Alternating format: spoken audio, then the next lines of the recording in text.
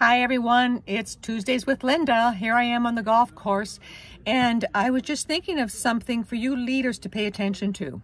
Similar to on the golf course, when you're hitting your clubs and all of a sudden one of your clubs is just not working with you, you need to stop right away and stop using that club, because you know you have other clubs that you can use. And so make the shift quickly to change out and stop using that one club and move on to something else. Well, the same thing is true in your business.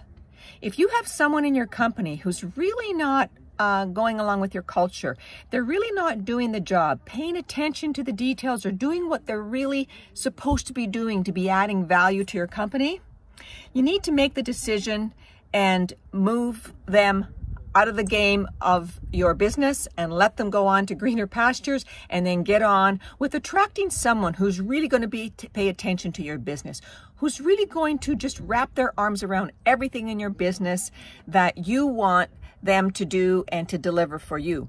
So again, don't take too long to make a shift on the golf course or in your business when you know it's what you need to do. Like they say, don't delay, do it today.